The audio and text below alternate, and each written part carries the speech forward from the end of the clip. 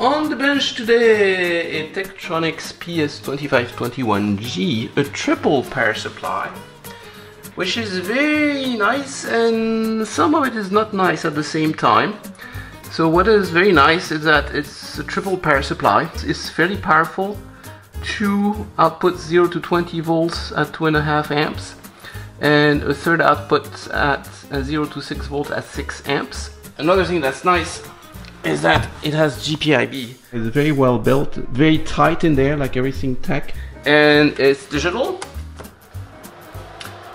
One thing that's not nice is that it makes a racket. The fan is way too loud, and I'm going to fix that. That's another thing that I don't like either. When I turn it on, this guy, the indicator is red, so very often you miss it among the other red indicators, so I need to fix that too. I need to make it green. But when I turn it on, so output 3 is at 6 volts, that's fine, but output 2 is at 0 volts and output 1 is at 0 volts, and I tested it. It's actually not putting out any voltage, so something's wrong with it because it's used to work. We're going to find out what it is and then fix the extra annoyances. So I'm not too surprised that one power supply seems to work and the two others don't, because inside it's really three completely independent supplies.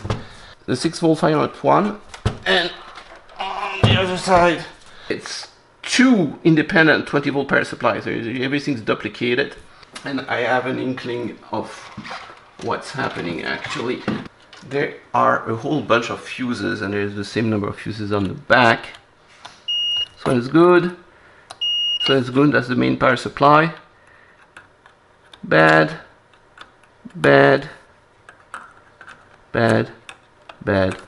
And this little daughter board is the accessory supplies for all the control and the D2A stuff. So something blew the fuses. I don't know what it is. It's really weird that the two of them blew at the same time.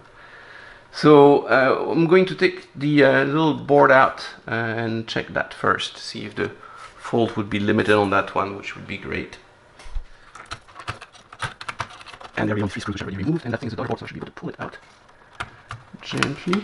Yes. And here it comes.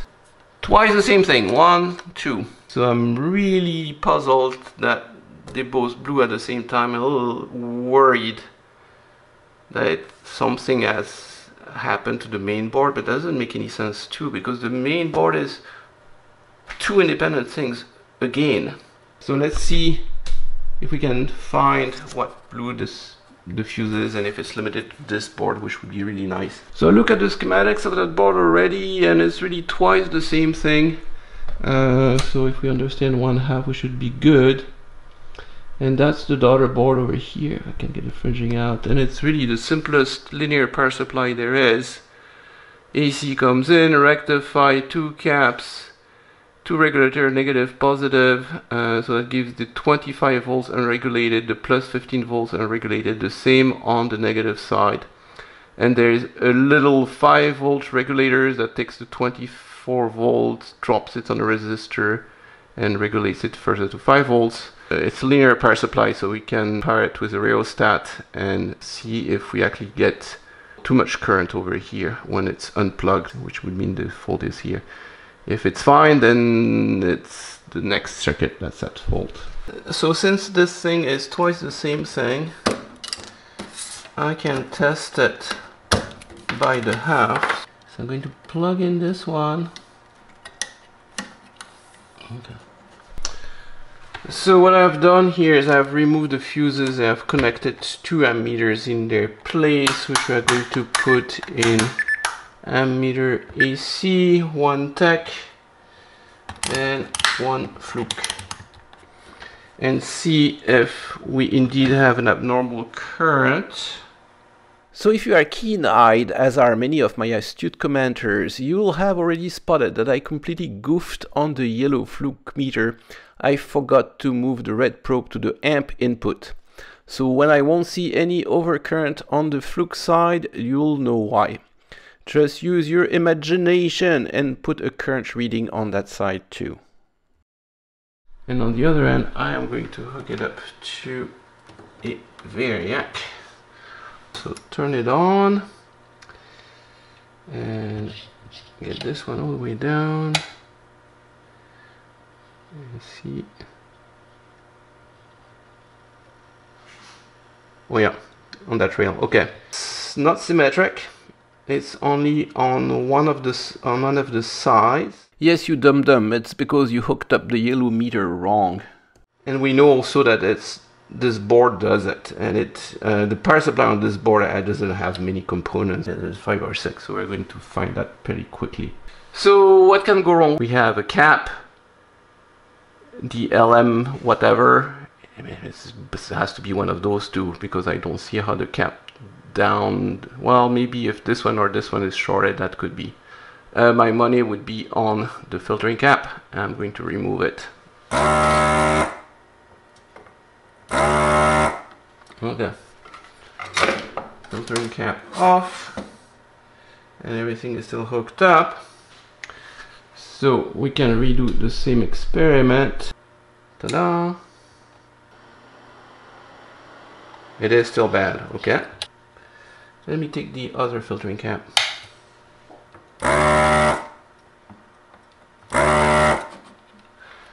Right, filtering cap number 2. See if we still have the problem. We don't. So I bet you we have found the fault in here, which is this cap. But man, if one cap is gone, I bet you the other one is going to go too. So I need to replace both. Let's test it. Oh yeah, this one is a problem. So 188 microfarads, bad cap. I wonder if the other one is gone too. I wonder if they all let go at the same time. No, this one is perfectly good. It's good enough. ESR 400 milliohms, capacitance 457. So we'll put that one back temporarily because I don't have 30 volt capacitors. So I don't have that many of the 35 volts 470, and we'll change the other one. Okay, this one we'll have to do for now, and then I'll order the right ones and change them all. See if we have gotten that part of the supply back into shape, or at least not blowing the fuses. No, no good. What the heck? Remove the cap, it was okay. I put the cap back. Did I put the bad one again in? I don't think so.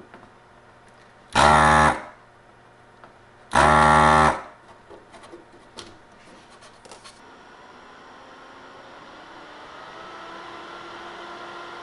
don't know. No. Bad. The two caps are bad, maybe? Both of them? Oh yeah. Cap is hot. Did I put the bad cap back in? Got confused. I saw that cap tested okay. Yeah, it does. So look at that. That's a cap that tests perfectly okay when not under bias, but that is just totally blown. Okay, so I bet you all these caps are suspect, and I need to change all of them. Dang. Okay, so at least I have one new and a used cap, which is never the best. They are capacitors from, oh yeah, that might be, this is from the 1990s. Might very well be part of the capacitor plague. Okay, fine with that cap. And then the other one is a new cap, so this one shouldn't be a problem. Very unusual that they both die at the same time. Okay, we're back to normal. So that should have repaired one of the halves. I bet you the other half is the exact same problem. Alright. 1 amp. Okay, that's why the fuse blew. 1 cap gone. Oh, I know why I'm not measuring on that side. I was in the wrong setting for amps. Okay, we need that. Okay, now this one shows. No, they both. Okay. Alright, the first cap didn't do it. Try this again. Bet that I fixed the problem. I did. Same problem. Filtering caps. One or both dead. Okay, 204 microfarad. This one's just half gone. 220. Okay. They were both bad. Okay, as predicted, I didn't have all the caps I needed. Actually, I have one more, the 470 35 volts, new one, so that must have been for the recap of the Behringer mixing table that I did. And I don't have another 470, but I'll do a 220. That will have to do for a while, and I'll put it on the negative side, which is less stressed, so hopefully that should work. Okay, 2 new caps. See if we repair that side. Well, we repaired it as far as the current's concerned, so it's fine. It's so weird that 4 caps went bad at the same time. That is, it's like that they are capacitors from the 1990s and they have a time bomb in them, which also makes you worried about, you know, what are the other caps that are bad in this. Okay, I put new fuses in there, and now either side should blow.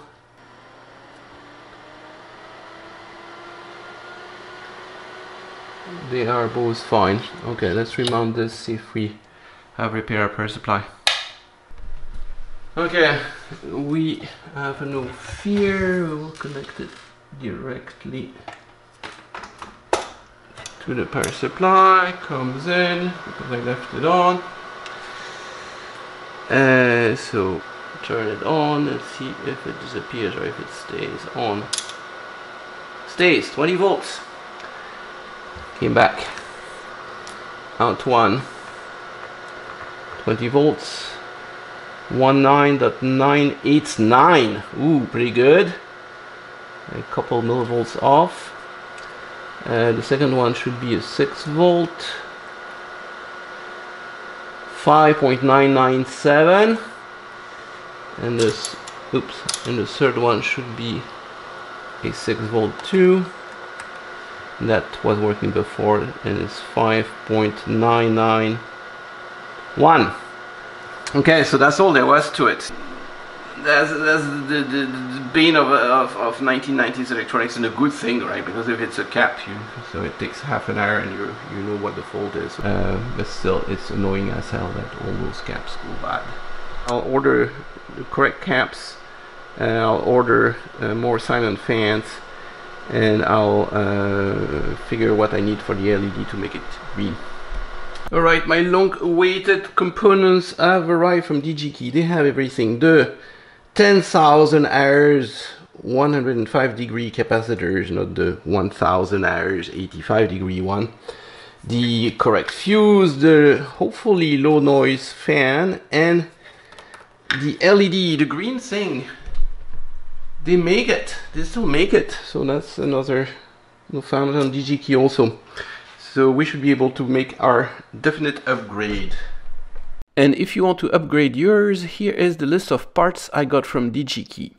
But don't purchase the green LED bar quite yet before you watch the rest of the video. Here we go. Good Rubicon Japanese capacitor. 82 milliohms. That's what I call a good capacitor. And 464, right on the money, probably more if I do it at lower speed. 476. Excellent. That one will last a lifetime.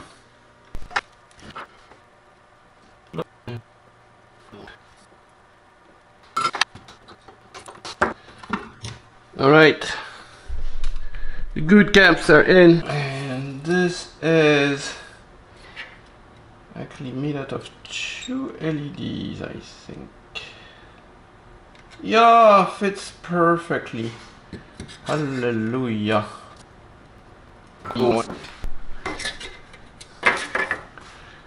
There you go. There you go. Okay, and if I do on, it turns on, but my LED is not working. So that's highly annoying. So I just checked, they are wired exactly the same way. There are 2 LEDs, one on either side. That's not the problem. Actually, I think it does work, but it might not make it through the red filter. See?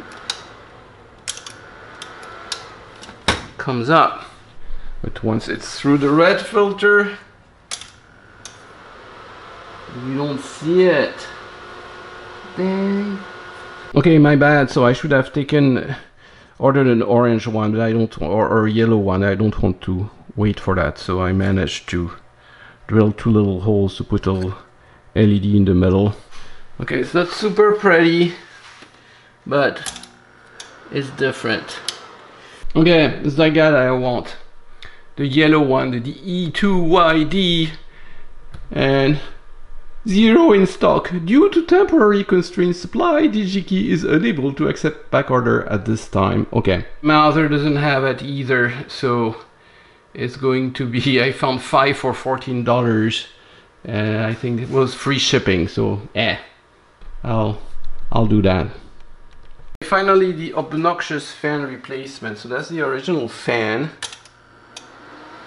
and I don't know if you can hear it in the camera, but it's incredibly loud.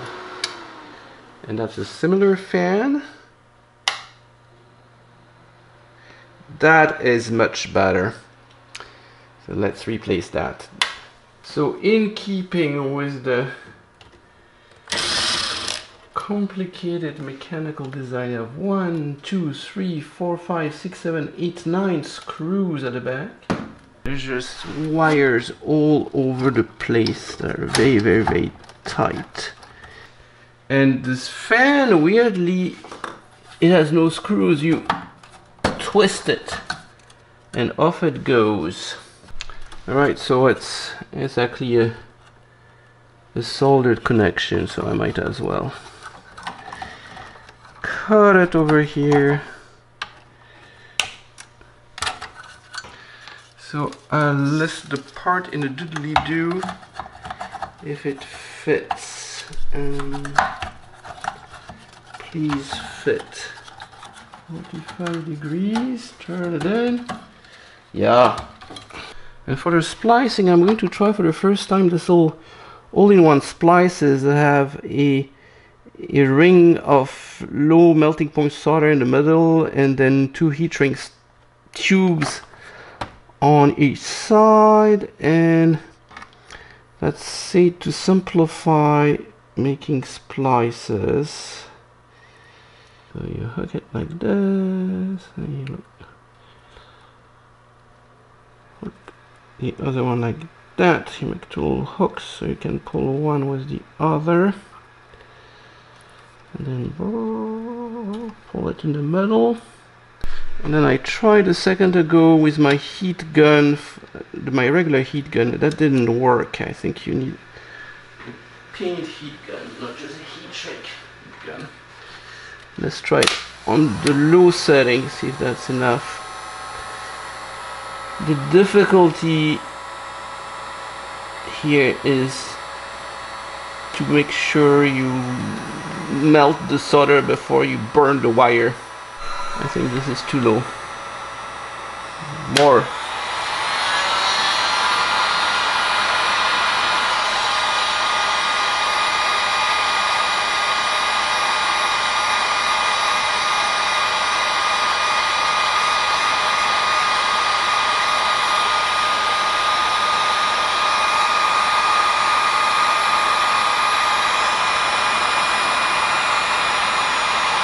I think it's melting.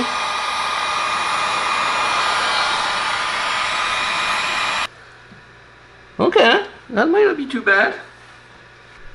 So that's how they made all their, they reconnected all their equipment at the Connections Museum, and they had to make hundreds and hundreds of these things, and they recommended that, so that must be good.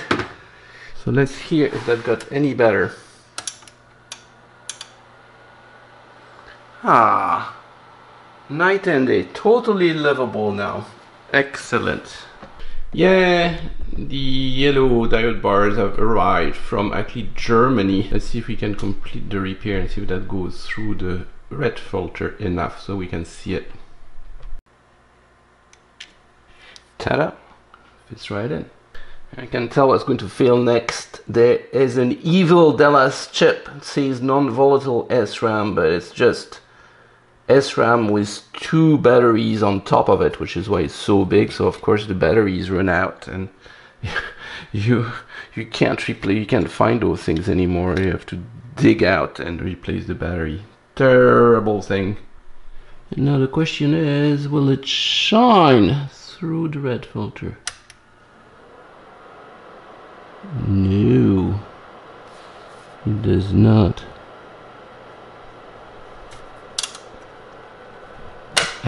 I can't hardly see it with my eye, but the camera doesn't see it.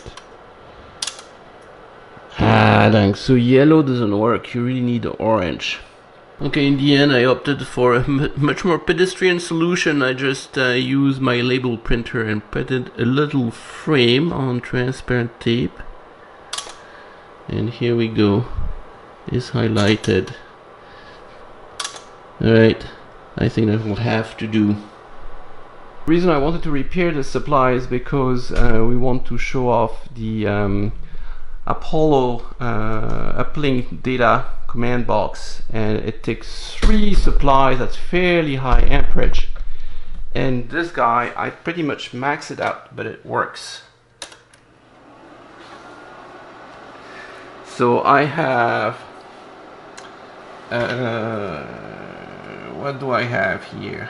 So on one I have 21 volts at 2.5 amps, so the maximum. On 2 I have the minus 6 volts, and on 3 I have the plus 6 volts. I add the 21 volts to the 6, and that gives me my 27 volts, because this guy needs 28 plus 6 and minus 6. And I pretty much max everything out. You can barely power that thing. It's so power hungry. Let's try it out. On. There we go.